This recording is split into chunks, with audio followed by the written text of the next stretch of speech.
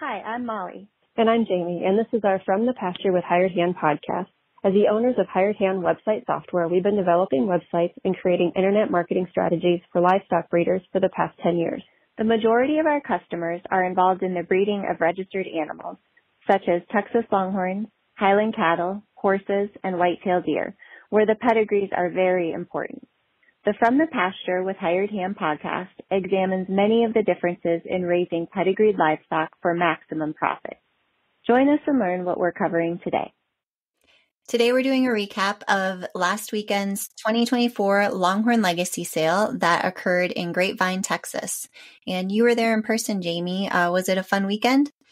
It was a really fun weekend. On Thursday night, Barb and Jason Shagoda hosted the pre-party event. That was a lot of fun. There was bull riding. We have winners of the pictures of the winners online on our social media, so people will be able to go out and see some pictures of the winners, the crowd favorites, who won best costume and that kind of thing. And then on Friday, the sale kicked off for the heifer sale on Friday night. And then after that was Neil McCoy, who always puts on a really great concert. And then Saturday was a cow sale. And overall, I think it was a great weekend. I think everyone had fun. Nice. So today we're going to be going over not only the high sellers and most viewed and averages for the sale, but we're also going to go through some futurity results as well as a recap of the NLFR highest heifers. So stay tuned with us, and we're going to walk you through each little segment here. All right, should we jump in and get started with the stats? Let's do it. So let's talk about the heifer sale first. The unofficial total was 422,000, while the unofficial average was 13,187. The internet-only average was 13,625. The cow sales unofficial total was $783,500, while the unofficial average was $15,989. The internet-only average was $19,850. With this being the second sale of 2024 to be included in our Hired Hand Live Trends and Averages series, the 2024 annual average to date is $9,069, while the internet-only average is $8,009. That's not too shabby. Hopefully we can keep that trend going for the year, don't you think? I know, it's a pretty good average so far. It is. I'll take it. Let's talk about the number of views. There were 44,323 total views of consignments online, with 18,072 on the heifer sale lots and 26,251 on the cow sale lots. There were also 152 registered internet bidders before the sale. The most viewed cow before the sale was Lot 10, Silent Iron, consigned by Diamond B Ranch. She had almost 1,200 views.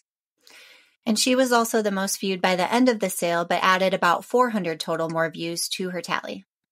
Now let's go over the top 5 in-person sellers and buyers for the heifer sale. The number one highest selling lot overall was Lot H36 ND 20 Shots of Autumn, consigned by Ryan and Brandy Schmidt, and she sold for $38,000 to Lisa Lubering. The second highest lot overall was Lot H17 LBR Cherry Cheesecake, consigned by Greg Cott. She sold for $32,500 to Bill and Elizabeth Hudson. The third highest selling heifer overall was Lot H7, M7 High Caliber, consigned by Dan and Christy Grove, and she sold for $24,500 to Catherine Dale. A fun little fact about Catherine Dale, this was the first sale that her and her family have ever attended. So she went off with a bang. Wow, that's going to leave an impression, I feel like. It's going to be hard to beat that. Definitely. So the number 4 highest selling lot overall was H8 HL Come On Over, consigned by Bill and Elizabeth Hudson, who sold for $22,000 to Brian and Karen Allen. And rounding out the top 5 for the high selling heifers was Lot H2 6CR Rebel Cat, consigned by Tim and Nicole Clark, and she sold for $20,000 to Robert Floyd. Now let's move on to the cow sale. Number 1 high-selling lot overall was Lot 16, YR Roscoe's Foxy Girl, consigned by Mike and Tracy Young, and she sold for $60,000 to Nico Mikos. The second highest selling cow overall was lot number 46, BL Dazzle, consigned by Bob and Pam Loomis, and she sold for $50,000 to the Whitlock Vanderford Partnership. Coming in on number 3 highest selling lot was lot 19, BCR Lucky Charm 913, consigned by Jason Hardy, who sold for $49,000 to Robert Floyd. The 4th highest selling lot overall was lot number 3, Formal Stroller, consigned by Randy Murray, and she sold for $35,000 to Siller Longhorns. The 5th highest selling lot overall was lot 47, Rustic Delta, consigned by Chase and Elizabeth Lunsford. She sold for $30,000 to Craft Ranch. And we should note that none of these stats include the donation lot, which also sold very well. This was lot number 59, and the donation lot sold 3 times for a total of $115,000. Should we move on to the top online sellers in the heifer sale? Yep. All right. The number 1 high seller was lot H9, BRD Nile, consigned by Diamond B Ranch, and she sold for $26,500 to Hunter Bolt on Hired Hand Live. Number 2 was H4 LL Rhodes, consigned by Mike and Rhonda Lutt, who sold for $22,000 to Chris Clark. The 3rd highest selling lot on Hired Hand Live was H29 Voodoo Doll, consigned by the Freeman Jarnigan Partnership, who sold for $13,500 again to Hunter Bolt. And Hunter, I'm sorry if I'm saying your last name wrong. If we are, you'll have to let us know. This is Hunter and his dad, Craig, also were purchasing for the first time at the Legacy Sale, and they got quite a few online this year. So number 4, H25 at Louis Vuitton CDC, consigned by Chris and Christina Clark, sold for $7,750 to Hunter Bolt. And rounding out the top 5 heifers that sold through Hired Hand Live is lot H5 RJF Rebels Image 224, consigned by Richard and Jeannie Phillip, who sold for $6,500 once again to Hunter Bolt. Thank you, Hunter. Next, we'll move on to the top 5 online sellers and online buyers for the cow sale on Saturday. At the top of the list is lot number 23, BCR Wanted Woman 648, consigned by Greg Cott, and she sold for $70,000 to Chris Clark. She was also the highest selling lot in the Legacy Sale. Number 2 is lot 29, RJF Strawberry Sunday, consigned by Richard and Jeannie Phillip, who sold for $11,000 to Hunter Bolt. The 3rd highest selling heifer on Hired Hand Live was lot number 43, Swag Darlin BCB, consigned by Dan Jones and Tracy Jones, and sold for $10,000 to Brent Crabtree. Number 4 is lot 37, T-Bill Plums Rowdy, consigned by Ricky and Sandra McLeod, who sold for $5,500 to Clay Clarkson. And rounding out the top 5 cows to sell on Hired Hand Live is lot number 54, Rustic Confetti, consigned by Chris and Christina Clark, and she sold for $2,750 to Donna Moore. So thank you to everyone who utilized Hired Hand Live during the sale, whether it was to watch, to bid, or to purchase. Here are a few more internet influence stats. $181,000 was the total value added through internet bidding, with $81,750 of that coming from the heifer sale and $99,250 from the cow sale. It's also interesting to note that the internet average was higher than the overall average for the sale.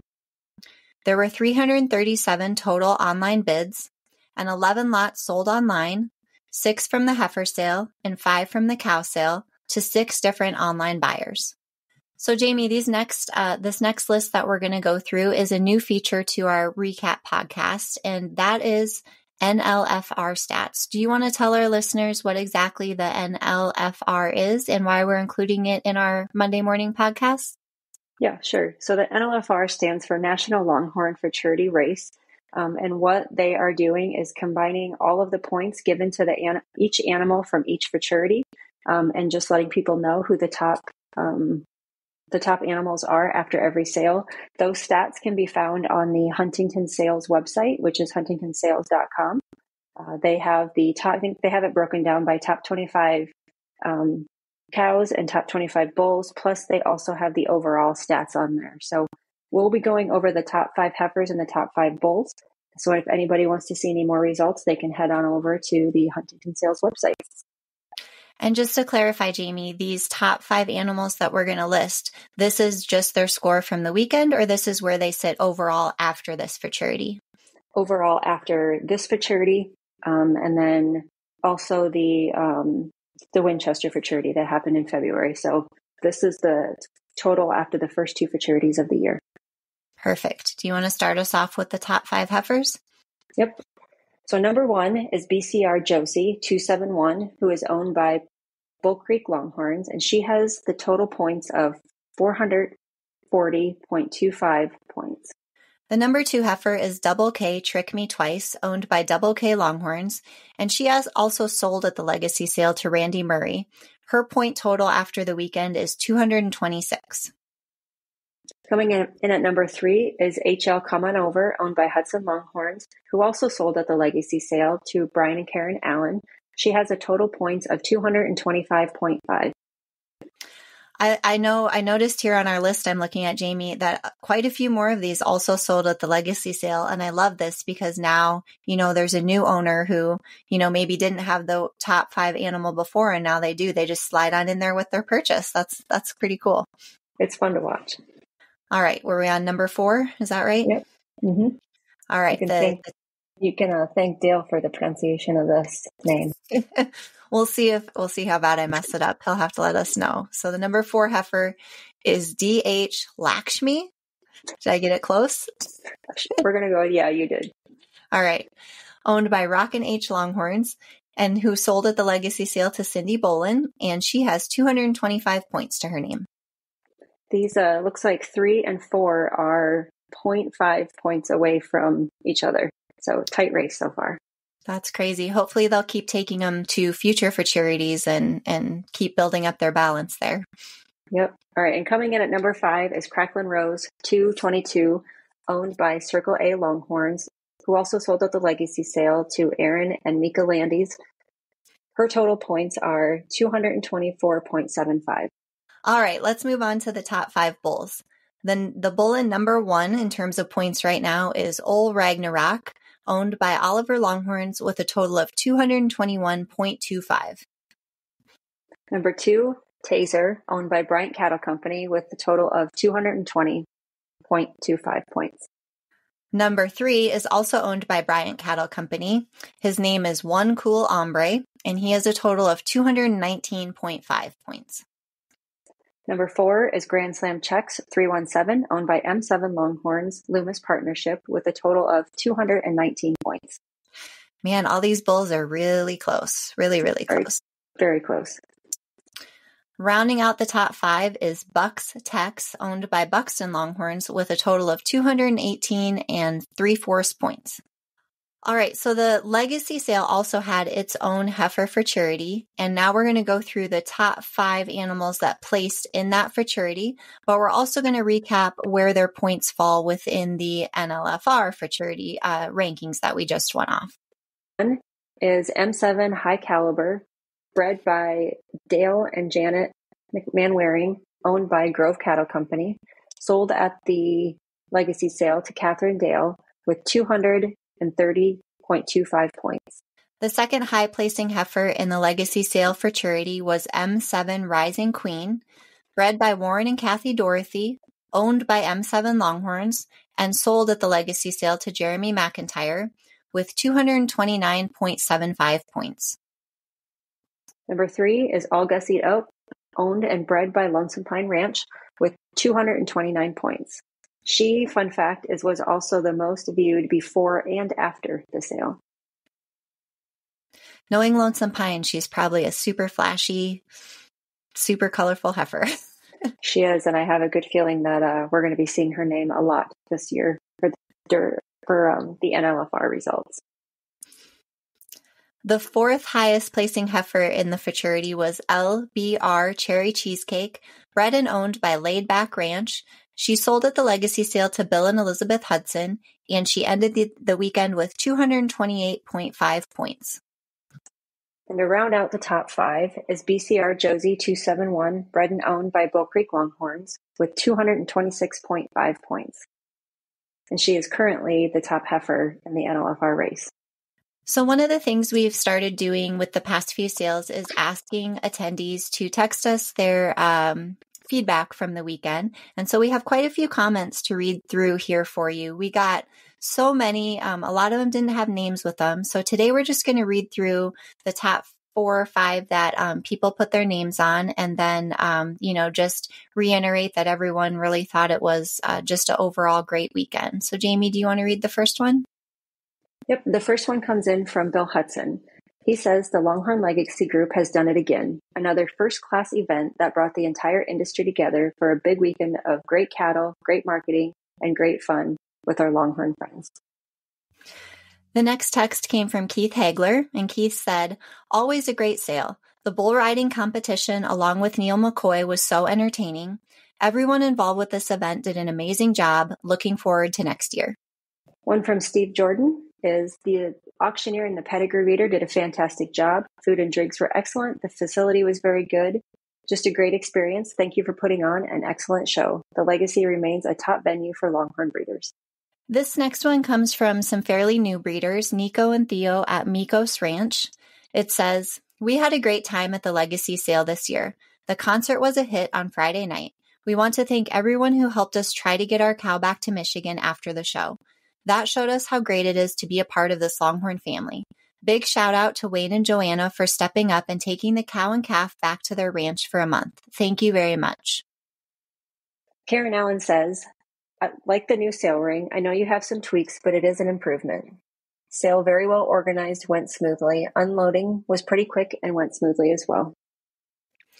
So we really want to thank everyone that participates in the text message responses that we ask for after the weekend. And we'll be sure to share all of these answers as well with the sale hosts.